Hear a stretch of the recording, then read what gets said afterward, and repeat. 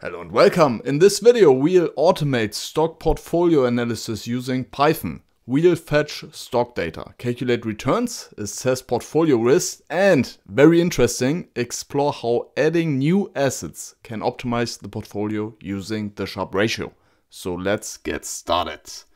We are starting by importing the necessary libraries and defining our initial portfolio with 4 stocks: Apple, Tesla, Microsoft and Google. And here you have the number of stocks. So we have 10 Apple stocks, 5 Tesla stocks, 15 Microsoft stocks and 7 Google stocks.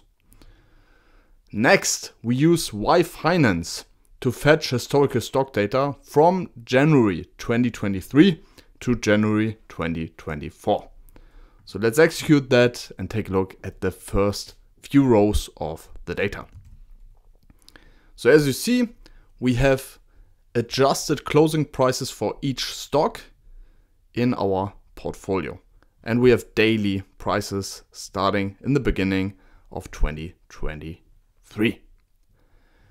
Now that we have fetched the stock data, let's move on to calculating daily returns and analyzing the portfolio performance in part 2.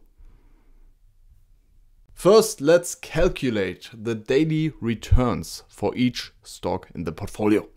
This helps us see how the value of each stock changes day by day.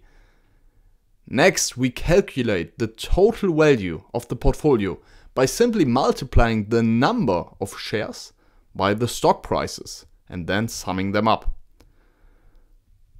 This tells us the portfolio's overall worth. To give you a very simple example, you have a portfolio consisting of 2 Apple stocks and 1 Tesla stock. To get the total portfolio worth, you would just take 2 times Apple price plus 1 times Tesla price and sum that up to have your portfolio worth. Nothing more is happening here in the total value variable. Next, weights.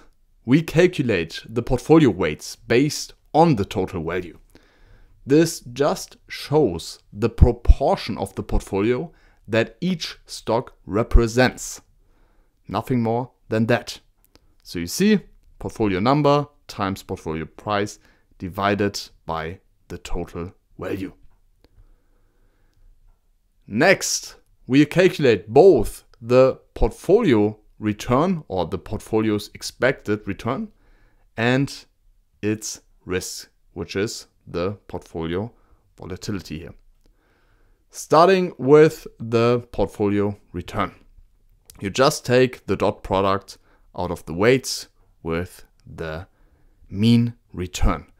And you multiply that with 252 just to reflect that this is an annualized volatility and return.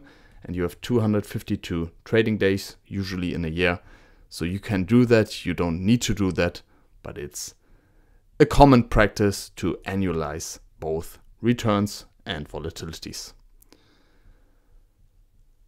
To get into the mathematical details, I have a whole algebra video on this. I'm not going into details here, but if you want, I can link that in the video description. Or even better resource is my Python for Finance course, where I'm covering that in depth.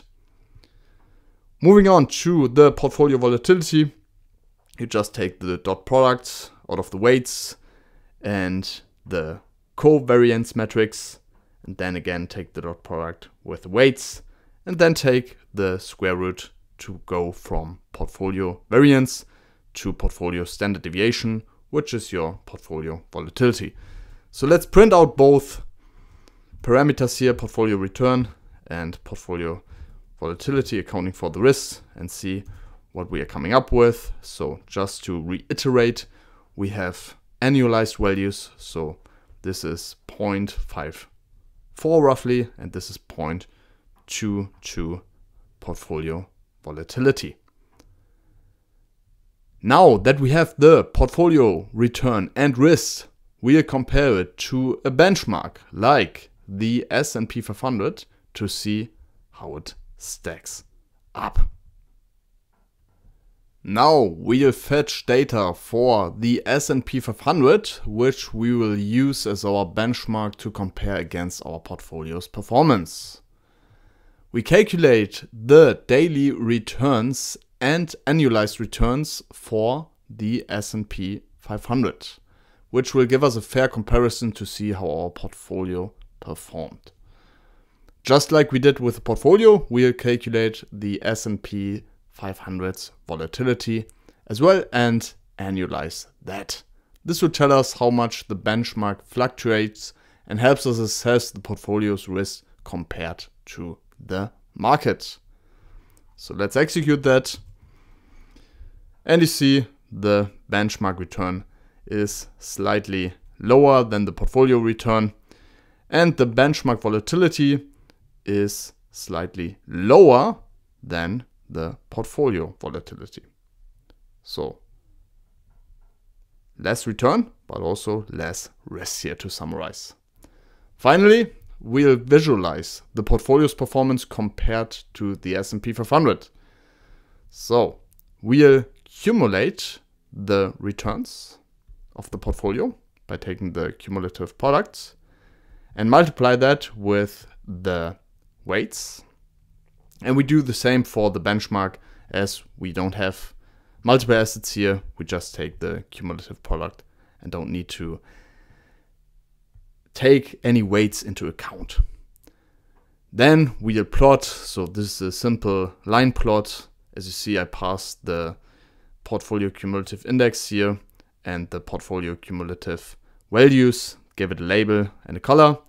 And for the benchmark, same story, just the cumulative benchmark, some data labels here. And finally, I'm plotting it. So if I'm triggering or pulling the trigger here, you will see that I have my portfolio versus the benchmark S&P 500.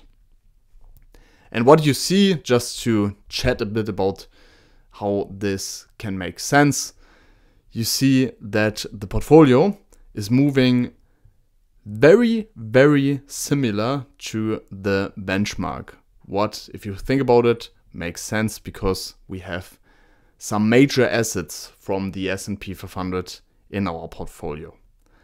So you see that the return is way higher, but you see that it's also moving stronger than the benchmark. That's quite nice to see here how these assets, so Apple, Microsoft, Tesla, and Google, have an impact on the S&P 500. What we compared is the portfolio performance with the S&P 500, and now we want to see, and that's the, in my viewpoint, the most interesting part, how adding new assets to our portfolio can improve the portfolio by calculating Sharpe ratios. Now, the most exciting part, adding new assets. We'll begin by fetching historical stock data for new potential assets, like Netflix, Amazon, and Nvidia as an example. Then we are again calculating returns on these potential assets. And then we combine the returns of the current portfolio with the returns of the new assets or asset, because we are looping over all potential assets. But this is just one iteration on each asset. We'll adjust the portfolio weights and assign 90% of the total portfolio weight to the existing assets, and the remaining 10% will be allocated to the new asset. So the assumption is you buy 10% of the new asset. This way, the total weight remains at 100%. After adjusting the weights, we are recalculating the portfolio's expected return and also the portfolio's volatility. This will show us how the addition of the new asset affects both the performance and the risk of the portfolio. Finally, we calculate the Sharpe ratio for each potential new asset. The Sharpe ratio tells us how much extra return we get for the additional risk we are taking. Means the asset with the highest Sharpe ratio is the one that optimizes the portfolio's risk-return balance. Why subtracting minus 0.03 here? That is just accounting for the risk-free rate. You can skip that part, so you don't necessarily have to do that, as the risk-free rate at the moment is quite significant. I would integrate it. I just took a proxy here of 3%. Always depends where you are, but should be a fine proxy for the US here. So let's execute that and actually see what that turns out here. So the best asset to add to our portfolio would be NVIDIA with a Sharpe ratio of 2.57. So if you want to check the Sharpe ratios which you filled within this loop here, you can just check. So all have quite high Sharpe ratios, but NVIDIA is the top one, which is honestly, if you followed along the NVIDIA journey, not a surprising result here.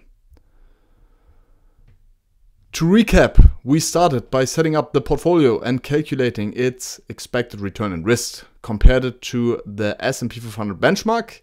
Then we optimized the portfolio by adding a new asset. By selecting the asset with the highest Sharpe ratio, we've improved the portfolio's overall performance, increasing returns while managing risks. That's it for today. Thanks a lot for watching, and I'm looking forward to see you in the upcoming videos. Bye bye.